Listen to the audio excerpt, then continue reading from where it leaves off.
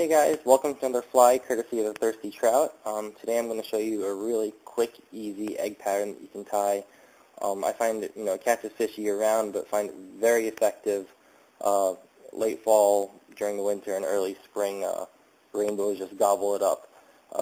It can be tied. I tie it all the way down to size 10, but right now I've got a size 12 Tiemco 2488 hook with I believe it's a 2mm bead on there. And I'm just going to use fluorescent orange thread. And to start, I'm just going to build up a thread base in front of and behind the bead. And I'm going to leave a little bit of room at right behind the hook eye, just so I don't crowd my hook eye too much. And you want to kind of create a taper on that bead so that it makes it a little easier to work with.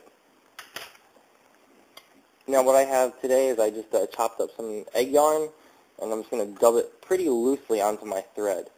I know a lot of standard patterns just have you fold the egg yarn onto the hook shank and tie it off and kind of fluff it out a little bit, but sometimes you just need the little added weight of a tungsten bead in there to help you get the fly down.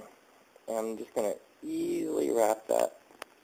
So I cover the bead and tie off right behind the eye. I told you this is a really quick pattern. And the bead also helps to shape the fly pretty well, so you get a singular trout egg.